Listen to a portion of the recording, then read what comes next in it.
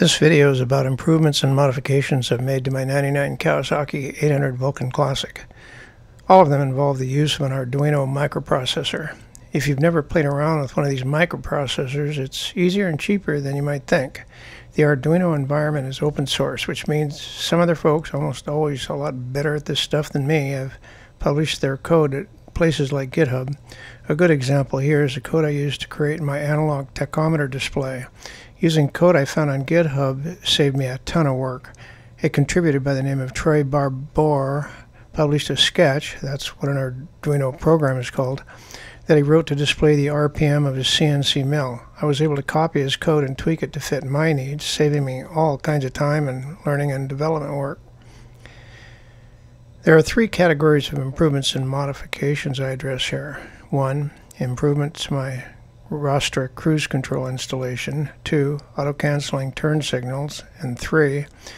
A single gauge mounted in the center of the handlebars that presents 9 different types of information.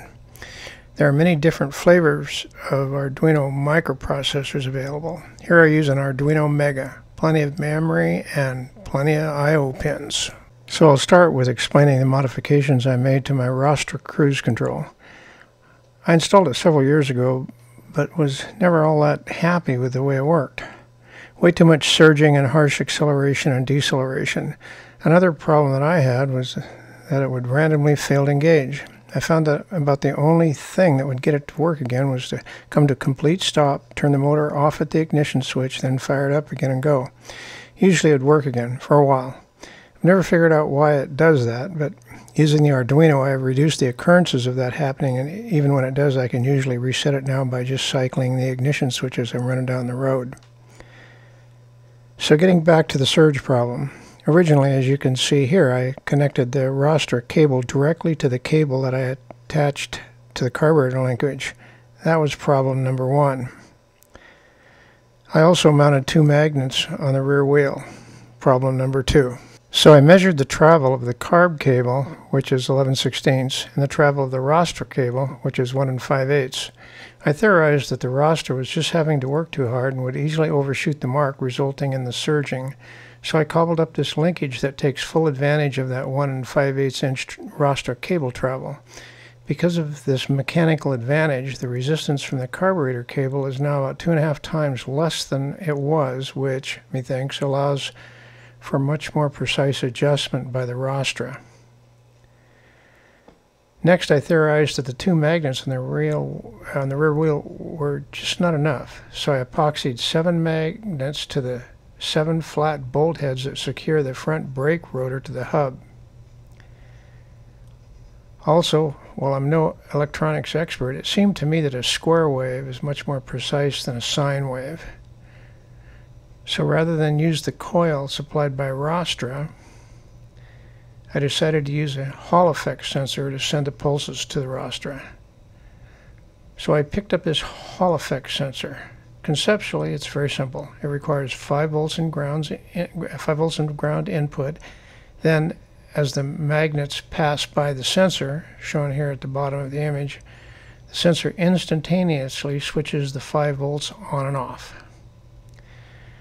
But I couldn't very well mount that little sensor out in the weather, so I constructed a mold as shown, placed the sensor in it, then mixed up some polyurethane and poured it into the mold. When it cured, I removed it, cleaned it up, drilled a couple of mounting holes as shown.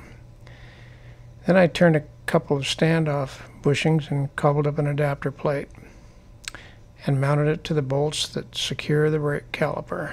I made all these modifications at the same time without testing after each one, so I don't really know how much to attribute the results of each update. But I do know this: my cruise control is now super smooth with absolutely no surge, very smooth engagement, acceleration and deceleration, and it holds the set speed up and down hills with almost no variation. Here's the Rostra dip switch settings I used. One last modification regarding the cruise control. I decided I wanted to have the controls for my modifications all within easy reach of my left hand without ever having to move it from its natural position on the left grip. Enter my switch plate, which is home to 7 tactile switches. As you can see, the top two switches are for the cruise control, set, and resume functions, but look close. The roster is set up for set and coast on one switch and resume and accel on the other. I prefer set and accel to be combined as well as resume and coast. With the Arduino, no big deal. Here's how my Arduino is set up. Those 5 relays are, of course, controlled by the Arduino. The leftmost relay keeps the pulse wire from the Hall effect sensor open. This makes the roster think the vehicle is not moving when it's not engaged. Remember, when it would fail to engage, I'd have to come to complete stop to get it working again. When I hit set or resume, the Arduino will latch that relay, wait 1 second, then latch the relay for set or resume. The second and third relays are for set and resume respectively, and the next 2 are for left and right turn signals. This is the code snippet for the set function. And this is the part of the snippet that sets the cruise control to the current speed if the roster is not currently engaged. This is the part of the snippet that kicks the speed up if the roster is currently engaged. Note that I command the resume function rather than the set function here. Okay, now on to the turn signals. Here you can see how the tactile switches are set up. I mentioned at the start that I added a self-canceling feature with the Arduino. Here's how that works. The unit shown here is a BNO055 inertial measurement unit. This little guy can report on all kinds of neat stuff, but all I was interested in is compass heading. It is amazingly accurate and seemingly unaffected by nearby electronics or anything else. I mounted it along with the Arduino in my left saddlebag. The auto cancel function requires 2 snippets of code.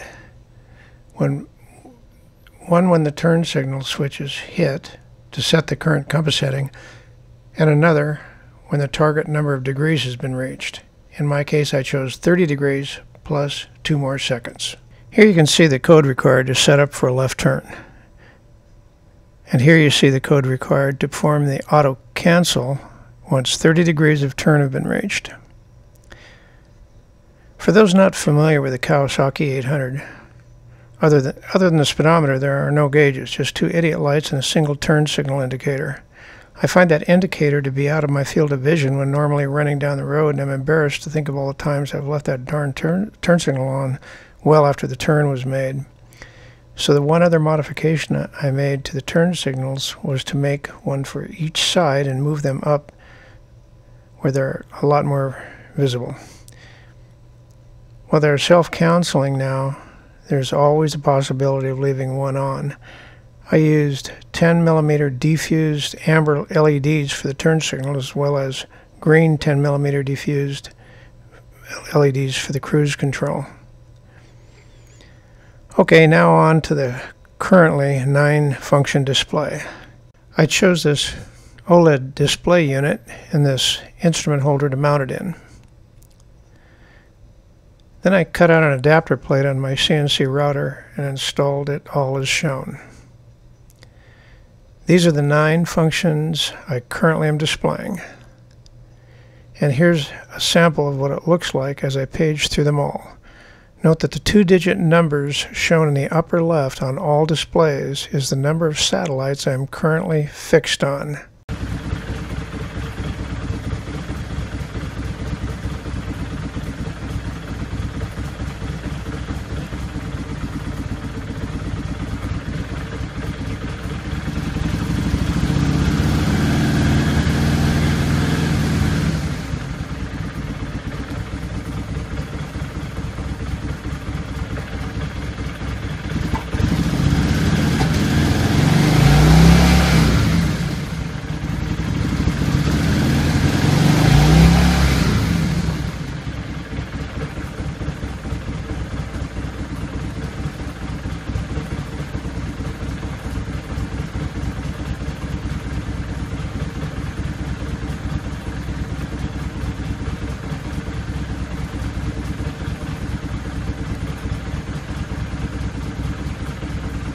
The last 2 tactile switches are used to page up or down through the displays. Following is a brief overview of how I made each display work.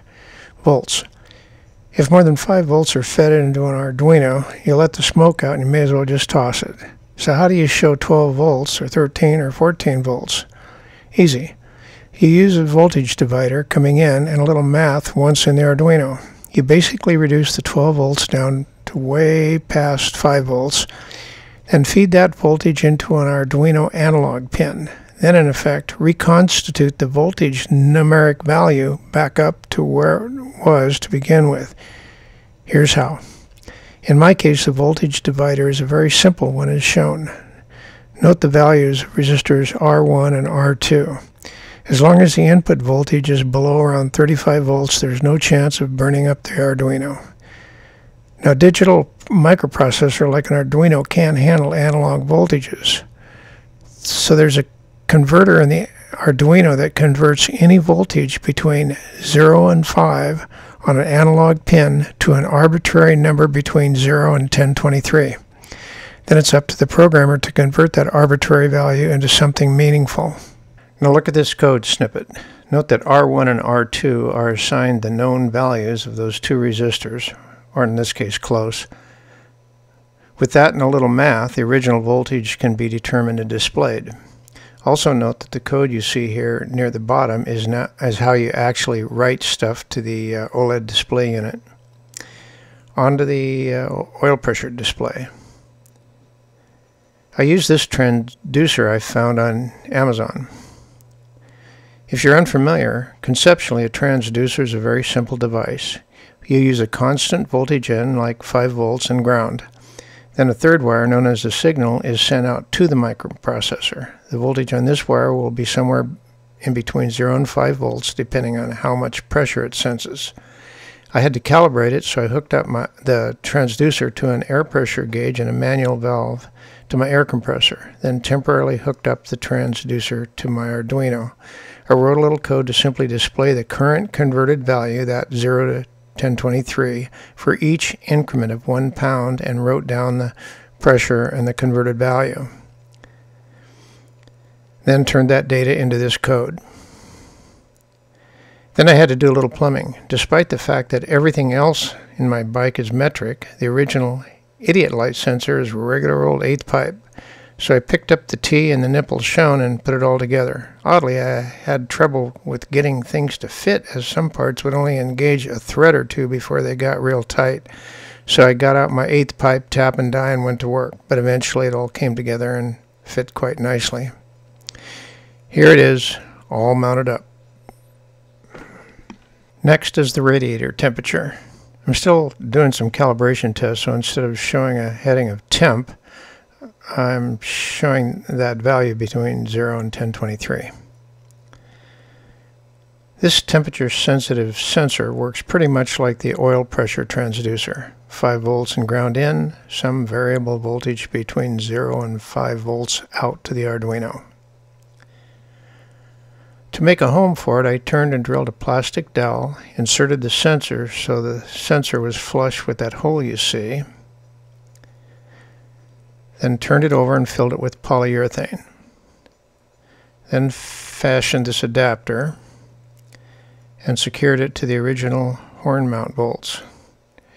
Here's an example of the code used to convert that 0 to 1023 value to an actual temperature.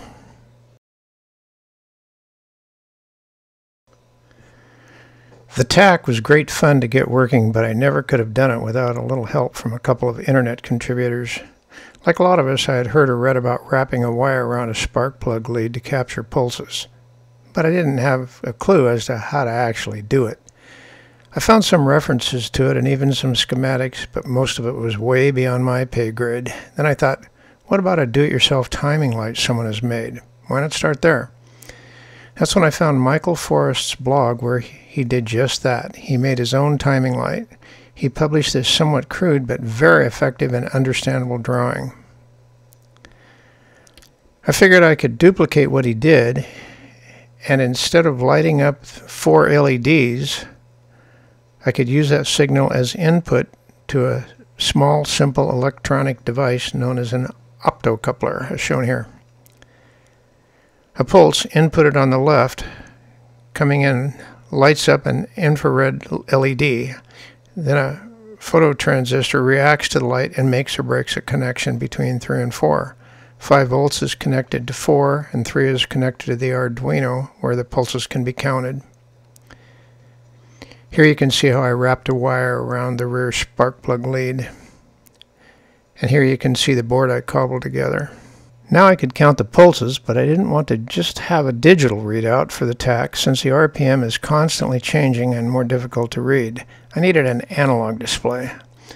When I looked at the environment required to do that, I was a bit overwhelmed. Back to a Google search, which turned up exactly what I needed. A guy by the name of Troy Barbour had coded an analog tachometer sketch for his CNC mill. His input and RPM range was different than mine, but with a little tweaking of my own, I was able to get everything working with not all that much effort at all. Okay, all that leaves now are the GPS functions I chose to display. Again, I show time, speed, elevation, heading, and distance I am from my home. Getting these values is incredibly simple using existing libraries that take all the grunt work out of the effort. Here's how it works. The GPS unit, once it is fixed on a few satellites, sends a constant stream of what are called sentences. They look like that first line, but you don't even need to worry about that. The library functions that are available allow the user to simply call functions like the examples shown. They will return the actual value requested. Nothing more to it than that.